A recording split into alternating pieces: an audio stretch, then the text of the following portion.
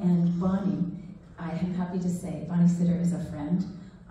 We met through my mom, who was a farmerette, and Bonnie came to interview her because she had written such a detailed, that 4-page letter about her time as a farmerette. And when Bonnie met her, she thought she was reading the letter. Mom had an amazing memory, and so she was amazed at that.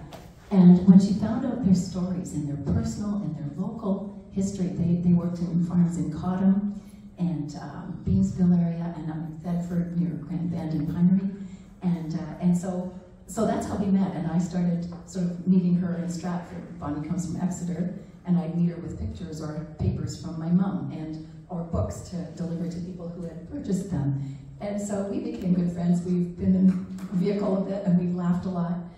So she's just an inspiration. She was a former travel agent, a photographer. She's got other books about the bounty of Huron County, celebrating local history and local events that are worthy of remembering and documenting. And so she just loves that history and the local and personal, especially dear to her heart. She put out published the Farmerette book because the women were getting older and she wanted them to actually see their stories in print. And so she's just had such a heart for them and met so many people. I'll let her tell you more. Her sense of humor, her compassion, the friendship, she just brings a lot. And she's so busy in Indian speaking. And she bailed us out. She bailed out a women's group that I worked with because our speaker had to cancel. And she bailed us out this time, and just so cheerfully. And so, yeah, sure, I can be there. And she's doing a million other things. So thank you so much for being here, Bonnie. And we're so excited to hear from you. Well, after an introduction like that and following the dog and hard acts to follow, and your music, Gareth, is fabulous as well, so thank you very much. Thanks for the invitation to be here. As Sherry mentioned, we've become good friends through the Farmerette Association, and if you happen to have seen the Zoom meeting we did talking about the Onion Skins and Peach Fuzz book, the red book there, Sherry's mother's story is in there. There's 2 letters that she wrote about her 2 years as a farmerette. And this past Monday, Fourth Line Theatre, which is between Peterborough and Port Hope, made the announcement that the play developed from the book will premiere on July the 3rd, and it will be on stage 18 times this summer there. And we're hoping that after the board of directors meets at the Blythe Theatre, that they will possibly have it at Blythe as well. That's what I'm really hoping. It's a little bit closer for all of us. So today we're going to talk about the Wright family and the school card. And a few years ago, when I was starting to research a book for a story about Fred Sloman, who was absolutely an amazing Canadian and was a school card teacher, I was talking to a girlfriend in Guelph, and she said, "What are you up to, Bonnie?" COVID was on, and I said, "Well, I'm researching the school card and the story of Fred Sloman." And all of a sudden, she said, "Oh, you've got to talk to Harvey Wright. He grew up in a school car, and my husband worked for him first year after university." And she said, "I don't know his story, but I know he grew up in a school car. You have to find him." So she said, "He lives in Guelph." So I found him, did the Nancy Drew thing, and I found him. And he started telling me about his life in the school car. And then he said, "My sister wrote her memories about growing up in the school car." And I said, "Oh, would you ask her if I can read them?" And he said, "Yes, I will." So a few days later, he called me back and he said, "Yes, she's all set for you to read her memories, no problem." And he met me in Stratford. He drove from Guelph, and masked on and everything, and hand things over. And I read the memories, and I thought, wow, it really touched me. I thought, how many people know this part of Ontario's history? It's, educational history. I don't think many people really know about it. So I said to Harvey, I think those papers that your sister wrote need to be between covers. Would you ask her if that would be possible? And you got right back to me. She lives in England, but you know, internet helps. And she said, absolutely, yeah, no problem. And I said, well, that means, Harvey, that now you have to write your memories, and your 2 other siblings need to write theirs so that we can have the memories of the entire family. And the youngest one, Chris, he was the only one that was hesitant about doing it. He was much shyer than the other members of the family, but worked on him long enough that he agreed.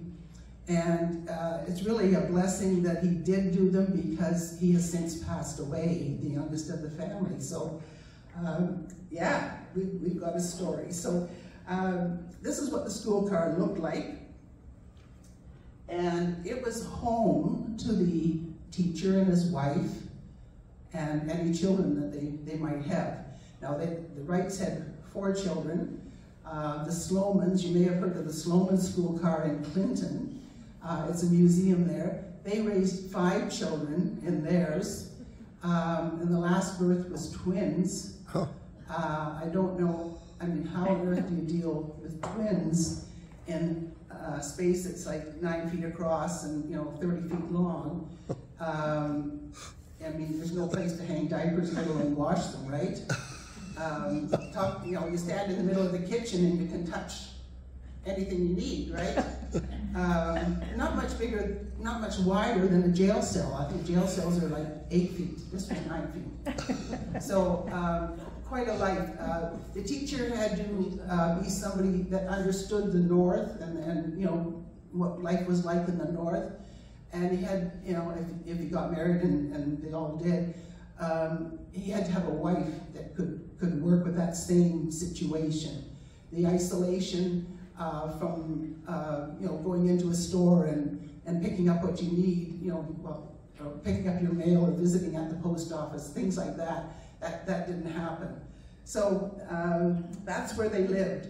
And the program started in 1926 and continued till 1967. And this was the last of the school cars to be still doing the route. And it was retired in 1967, and it's now in a rail museum just outside of Montreal. Okay, so, who thought this up? Well, Dr. J.B. McDougall thought it up.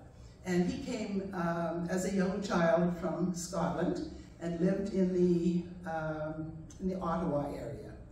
And he was very clever at school and went to teachers college. At that time it was called a model school. But then he earned a scholarship and went to Queen's and studied further. I mean, you could write a book just about this man. But one day, this is the story, and I think it's true. One day, when he was searching for a way to educate the children in Northern Ontario, he saw a freight train shuttling some cars onto a spur line. And he thought, Eureka, that's how we can do it. We make accommodation for a classroom and the teacher in a converted passenger car, and the kids don't go to the school goes to the children. So this is the man that is credited with figuring out how to make that happen. And here's Bill Wright. And Bill Wright graduated from normal school, model school, in North Bay.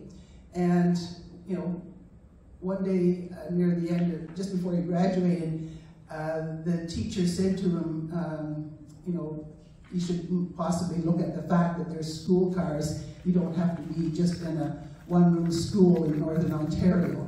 And eventually a placement became available in 1928, 2 years after the program started, which was a 6-month experiment, by the way. He found himself going to collect his school car. So he handed over the papers and said, he was the one that was supposed to get the keys for the school car. and showed the telegram to the man, and the man says, "I'll get the keys," and walked over to him and said, "She's all yours." And no instructions, So, and you were not just a teacher, you were the janitor, you were the one that made everything work. There was no phones that you were going to call somebody and say, how do I like this, or, how do I fix this, whatever. So not just the children's memories are in this book, letters that Bill wrote to his parents, saying, the scribbly writing because the train's moving, or as it was going along, that sort of thing. So there's memories there as well. But the first few years he was on his own, and then he went home to visit in the summertime and discovered that his parents had this beautiful teacher boarding with them. And she had come from the Campbellford area of Ontario. Anyway, romance followed, and they were eventually married, and at about the same time, the route changed from what Bill had been teaching, and I'll show you a picture of that. It'll be coming up here. Okay, so Chris on the left is the one that passed away a year ago, and then the one that lives in England is next to him, and then Nancy, and then Harvey on the right, the one that lives in Guelph. So there's these school car routes, and the one that we're most concerned with today is the one from Chapleau.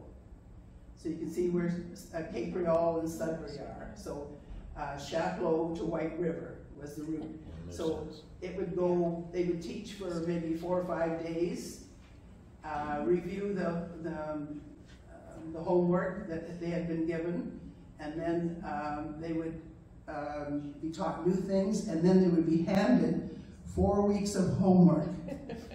So, I mean, the teacher's job was immense. Yeah. You think, well, this must have been a real cinch, teaching, just sometimes there was 3 kids, sometimes there were 8, but all different age groups. So, yeah. Quite a challenge. And the children were just so excited. They loved going to school. I mean, the news spread pretty quickly. The school car's coming, the school car's coming. And when the teacher left, they were pretty sad to see the teacher go. They knew it was a lot of weeks it was going to pass before he was back. But the system worked, and the Slomans that I mentioned, see if I can get it. Their route was from Cape Riol up to Folliet.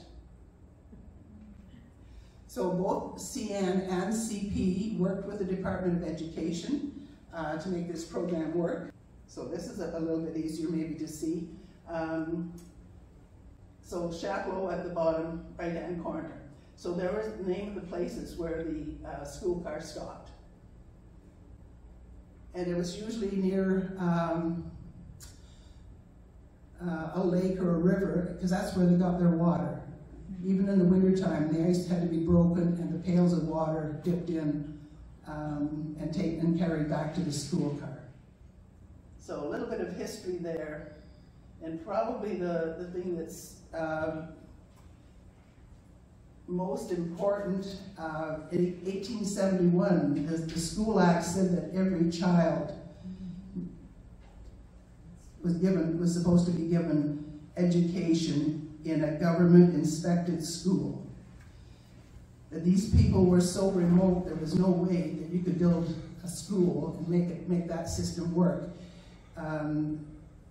People would be there, and then next year they would be moved someplace else in Northern Ontario. So this was set up. The children, might walk 2 miles out of the bush, and then walk 2 miles down the railroad track to get to school. There was nothing simple about it, but they loved it once they learned what it was all about. And most of the children were from immigrant families from Italy and Poland and Scandinavia, and nobody was speaking English. So Talk about a challenge.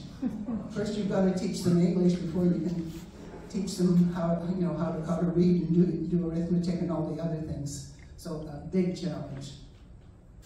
Now, on that map a minute ago, the Chapleau Game Reserve is drawn on the map, and there's no hunting allowed there. And one of Bill's letters, or maybe it was one of the children said the story was that their dad had taken his rifle out to go hunting and had wandered into the game preserve and got caught, and his gun was confiscated, and that ended that. And he hadn't done it intentionally, and he was pretty unhappy about that. I mean, they would go out hunting for grouse and whatnot just along the tracks, right?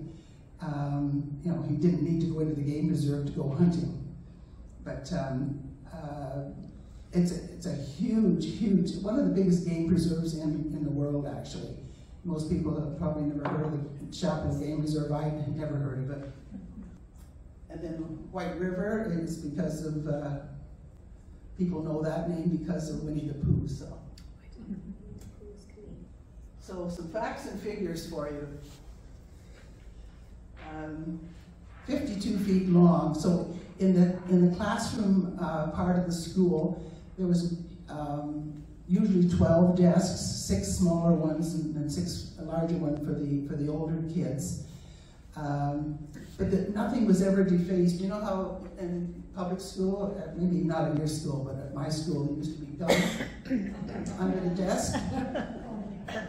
They never defaced anything. They were just so proud of their school car and their teacher.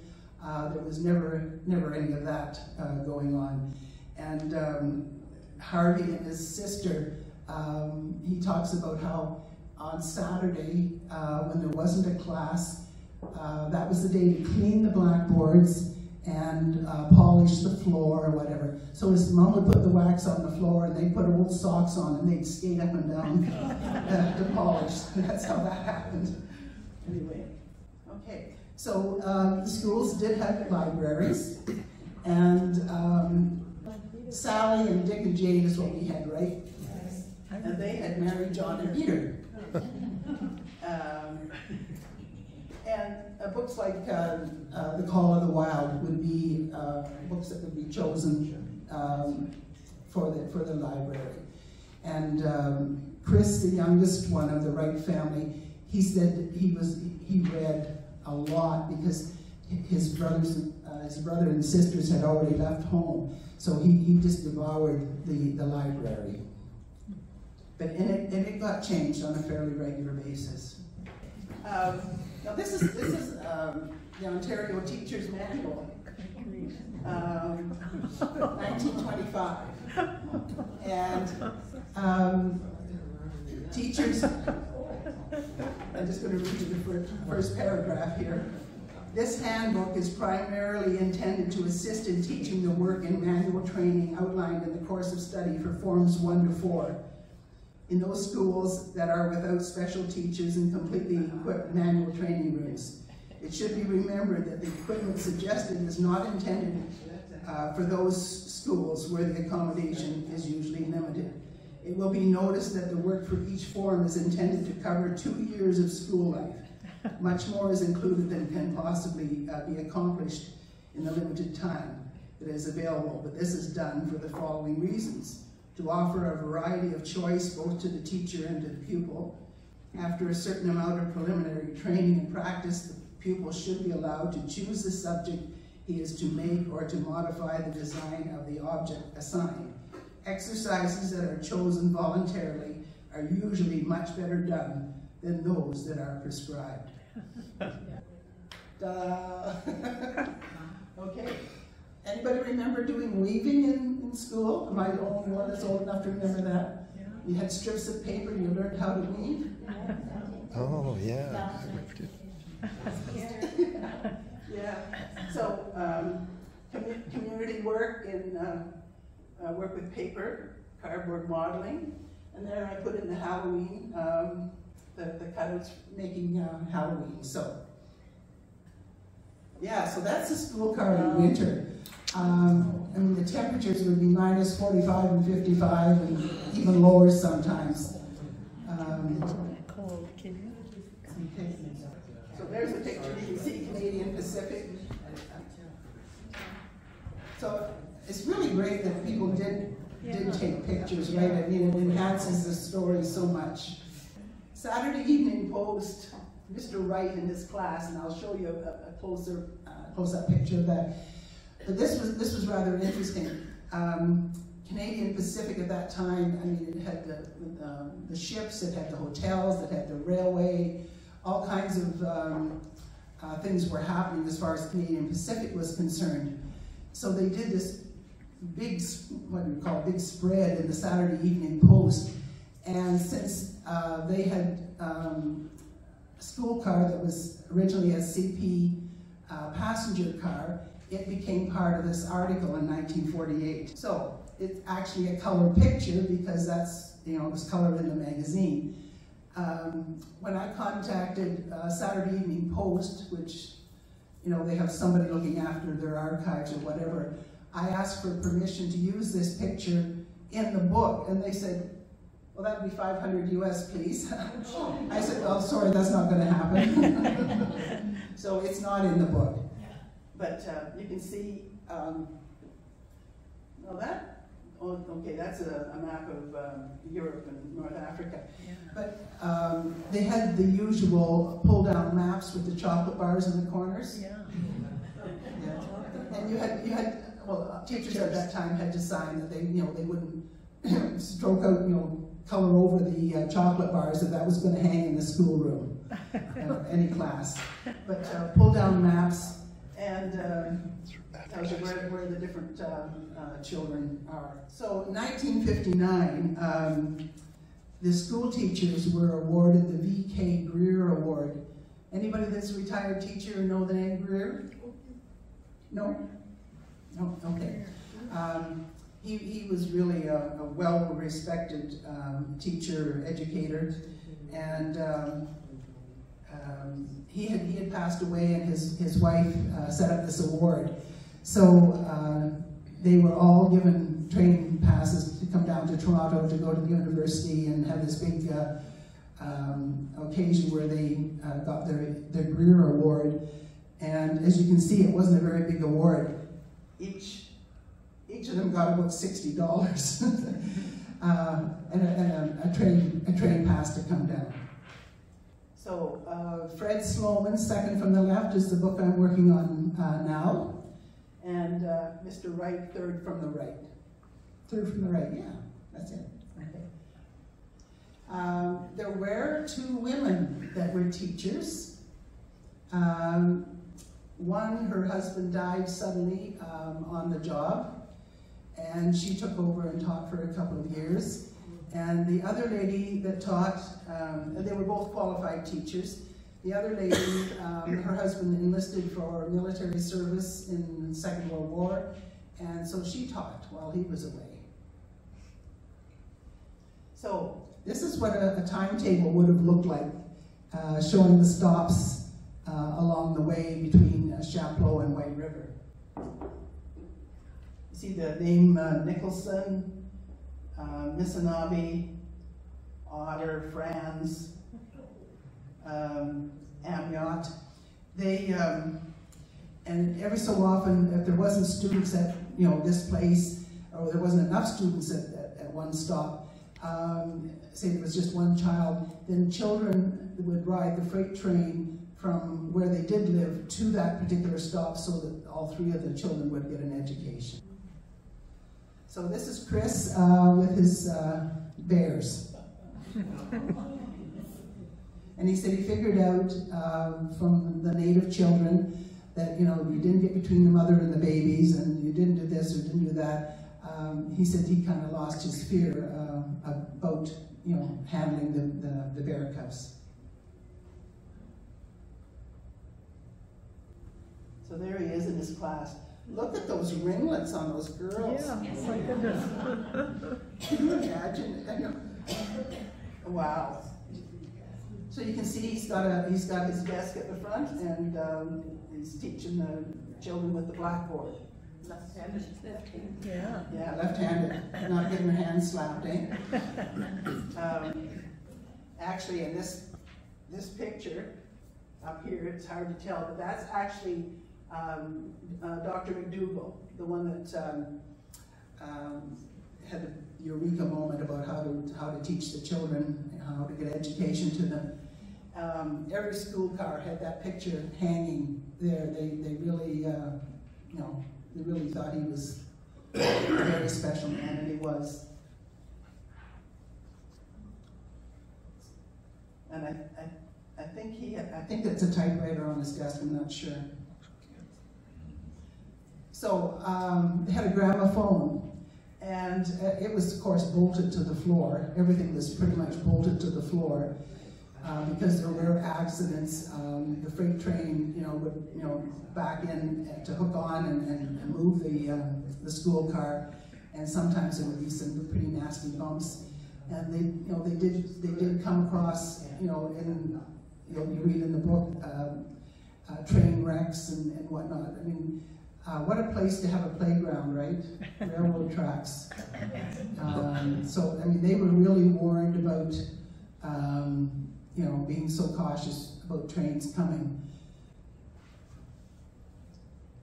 Oh, and I think it was Shirley said, if she heard the bells of St. Mary's play now, she would hardly recognize it because it always seemed that the gramophone would run down and the bells of St. Mary's got slower and slower.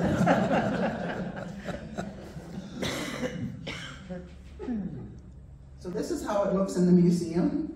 And it's one of the curators at the museum said it's one of the favorite things for visitors to visit when they're there.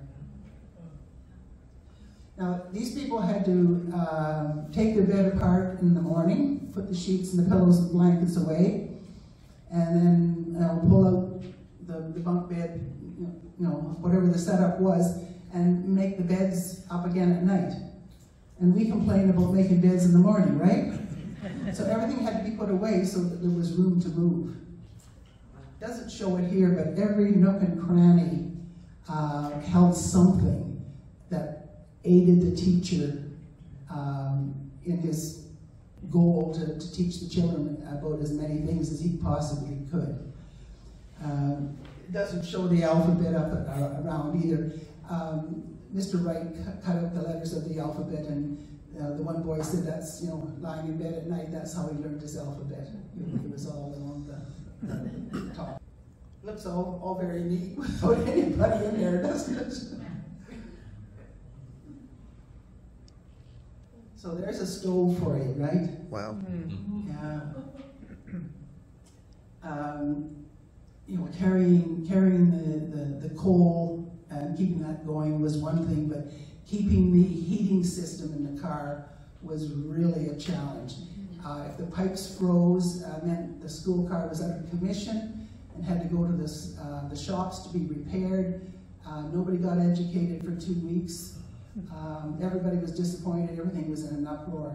So they were warned, don't let the pipes freeze. But what a job it was. So the plan was to teach these immigrants to be proud that they were now living in Canada, they were learning English, respect the flag, and singing God Save the King in the morning. All those things were all taken very seriously. Each morning the flag was raised at the school car and then taken down at the end of the day.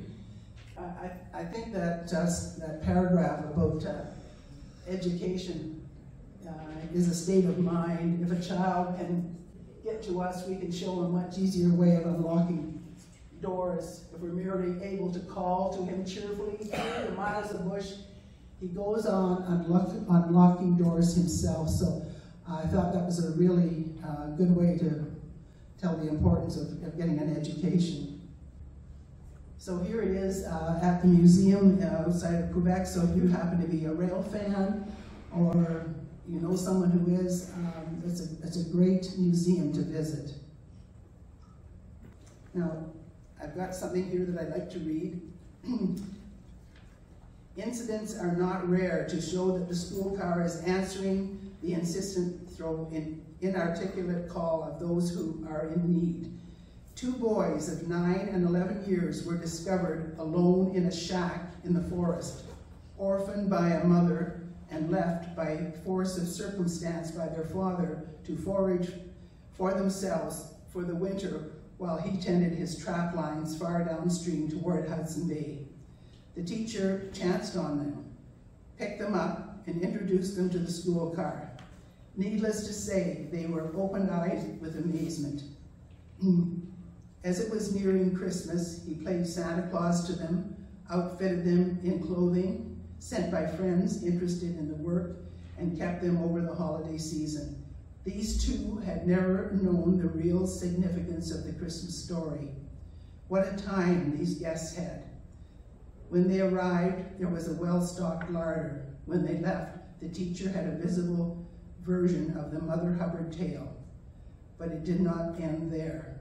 They found an old used tent, pitched it among the spreading spruce, banked it high with snow, thatched it with boughs, and actually lived in it through the dead of the northern winter in a temperature of 45 to 55 degrees below zero for the weeks of the school car halt at Ramsey, 40 miles from their home.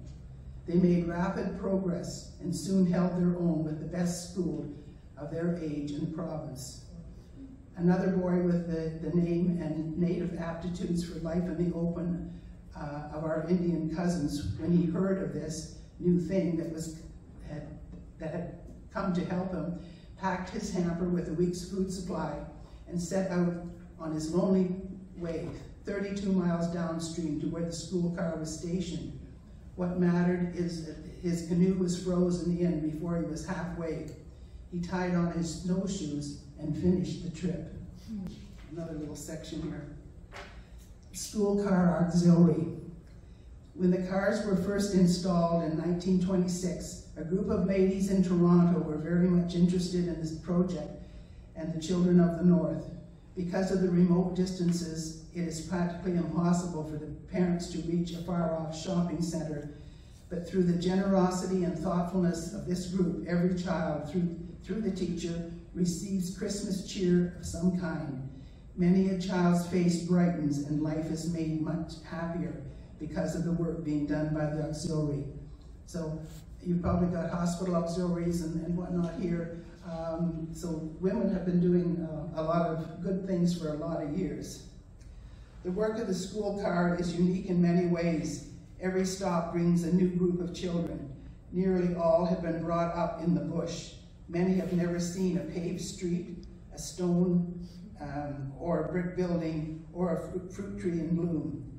But they have seen a monarch in the glen, bears and deer, and they have heard the lonely howl of the wolf as he's called to his mate in the darkness of the night. They know the trees and the flowers and the songs of the birds, but there are many different things of which some know little, as shown by an incident related by one of the teachers. Olga at Bethnal had never seen a Christmas tree. She had to put one in the school early so that she could see it and have it lighted. We also sent her mother to the bush to bring in a bit of cedar, and when Olga's father came home from work at dark, he got quite excited putting tinsel on the tree in the low-roofed home. Olga's tree lights were 3 flashlight bulbs wrapped in colored cellophane, and they were hitched to a dry cell that belonged to a telephone. The switch to flash them on and off for Santa Claus was made from a spring clothespin. One does not need much imagination to see how Olga's face lighted up with the happiness at having a Christmas tree really her own. There can be no doubt that the tree brought more delight to that little kitty than many heavily laden, multicolored Christmas trees brought to a child in a brownstone-fronted home in some urban center. Each car has its own flag, and while the car is on its spur, the flag flies, an emblem to the 20 or more nationalities who attend these schools that that they now live in the land of opportunity, where each child is given every chance for improvement and development into a good Canadian citizen. As one teacher has said, education is a state of mind. So I've got lots of things I can read you and give you snippets of this and that. I don't know how our time is, we're probably out of time. But I'd love to answer questions. If I don't know the answers, I make them up.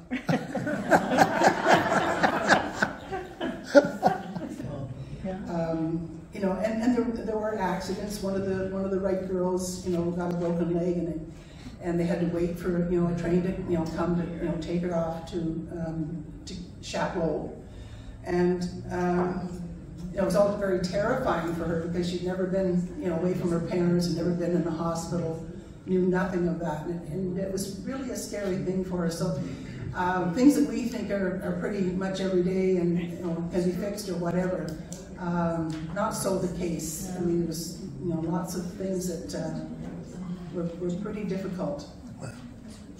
Yes, Sherry. What about these were for the trained worker families, right? That set up stations along the tracks, right? Yeah. For the most part, but are other kids allowed to join? Yeah, there was never a child turned away. Whether they were even if they were probably older than they should be, for going to school, they were not turned away. If they wanted to learn, there was an opportunity. And although when the school was finished at late afternoon, the teacher had a bit of a break. But then anybody that lived at that milepost, the foreman and his people that helped maintain the track, they thought this was a community center. So they came in, and usually the teacher's wife would make some cookies, and they'd have tea and coffee, and they wanted to learn to speak English and to be able to write their names. They couldn't advance with the rail company and get any higher position unless they could read the orders and reply to the orders and sign their, they couldn't even sign their checks, right? So the teachers had a big class at night as well. And the one teacher, not Mr. Wright, but one teacher said, he just hated the game bingo. He said, oh, whoever created that game? But he said, and then a thousand blessings because of it as well, because it was a game all ages could play, and they were just so happy to have social contact with people. And the newspapers were dropped off. They were tossed with the mailbag from it might be 2 or 3 days later, but the newspapers were dropped off, and the teacher and his family read the news and they spread the news, right? They became the local paper for the local people. So the book is just full of all kinds of things that give you the social aspect of what it was like living in what was then called New Ontario. It wasn't just Ontario or Northern Ontario, it was New Ontario. So if I do have books for sale, if you're interested, they're $25 for On the Right Track. The other ones are a different price if anyone's interested. But yeah, I've been spending so much time still working on the farmerettes that I haven't been getting as much done on the Sloman book, but a truly amazing Canadian that people need to know his story. Besides being a fabulous educator, he was a short story writer, both fiction and nonfiction. He was a humanitarian. Nobody was ever turned away from his door. He was always there helping. Anyway, I've gone on too long. Yes? Yes, the trains, I know a little bit about trains. So would they be on a side track then? Yeah, that's what they call the spur. The spur, okay. Spur. So because the other trains would be, especially the trains would be going through rails. Yeah. And so the way I understand it, they lived in one car and taught in that same. Right. They it's had like one big room. They had a swinging door between the class and the kitchen. And Chris, being the youngest, he could hear his mother helping in the kitchen, helping a student that needed a little extra attention. And he heard his mother say 1 and 1 is 2 so many times that as soon as he heard 1 and 1, he'd shout 2.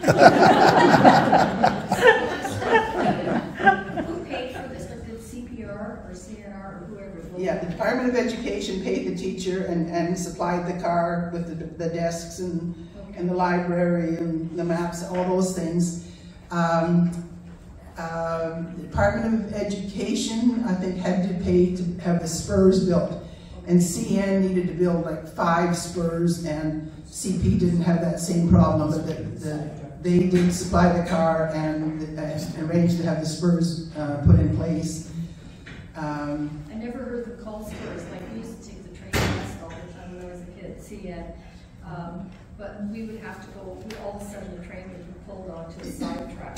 That's right. A big freight would come through. Yeah. The passenger train always had it, and they still do apparently. VIA still has to do that. Yeah. But I've never heard them called spurs. So. Yeah. So you can imagine you're the teacher, and all of a sudden the Transcontinental's going by. Yeah. Yeah. So you can't teach, right? You know, everybody's, you know, more interested in well, of course, the noise as well, but they're more interested in, you know, who's going by. And you know, during the war, they would see prisoners of war, German prisoners of war, you know, at the windows, pressing, you know, against the windows to see the school car. You know, and then the freight trains would go by, and you know, there wasn't any, you know, I mean, it wasn't like you were in Switzerland where everything, you know, happened at the exact time it was supposed to happen. They would come by, and teaching would stop again, right?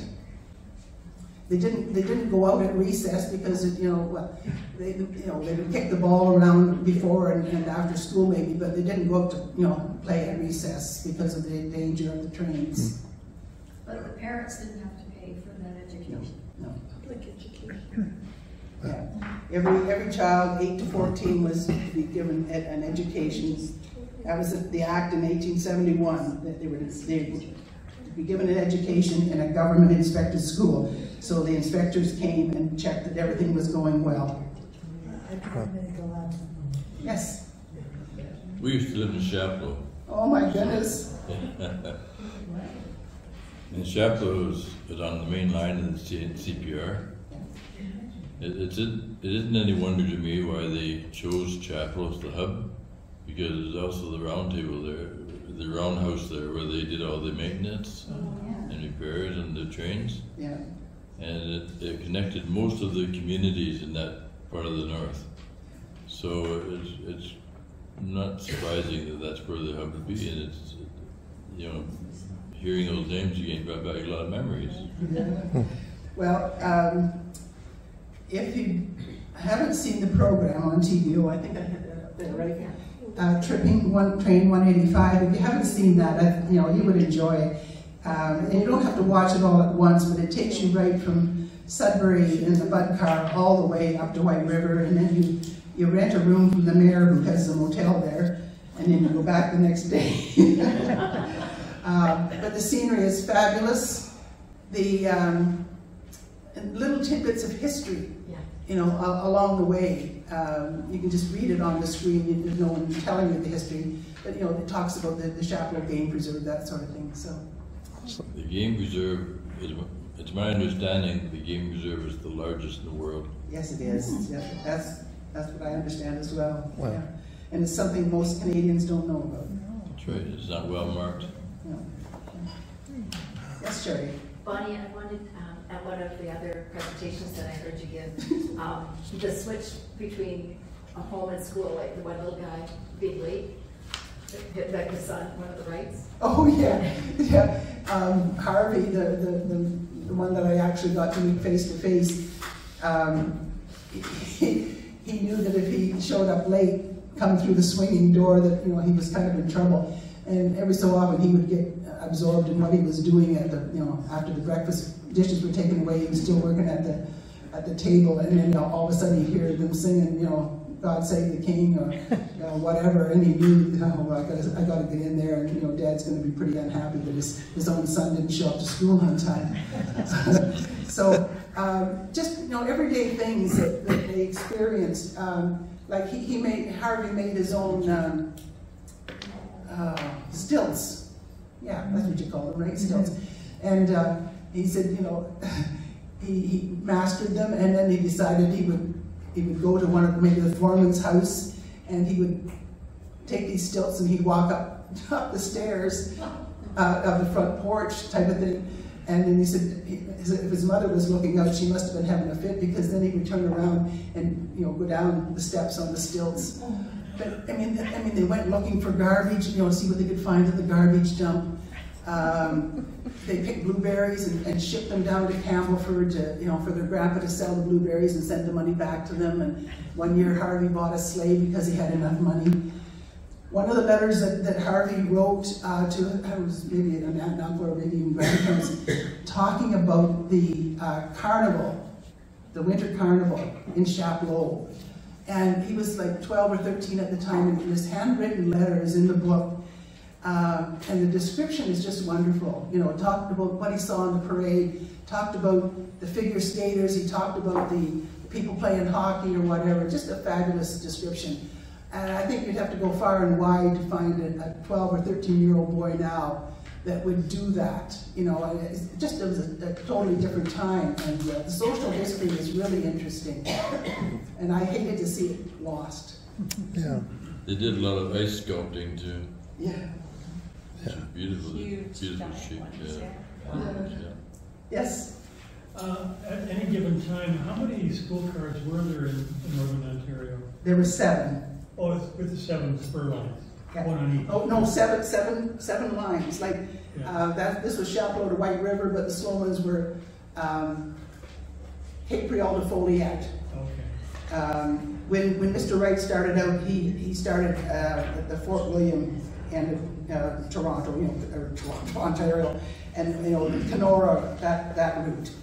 But there was the 6-month experiment that lasted a lot, from 1926 to 1967.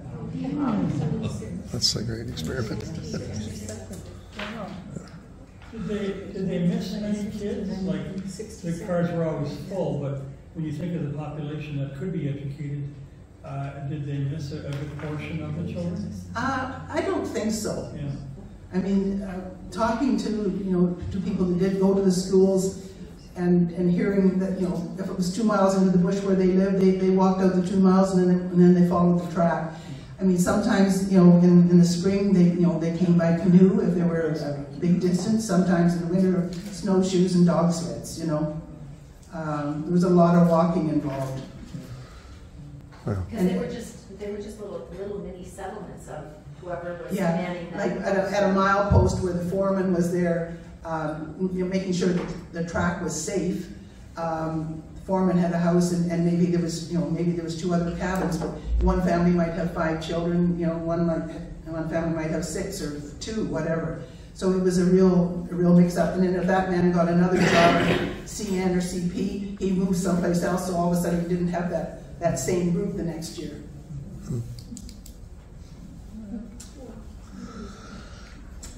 Thank you very, very much. Let's give her a hand.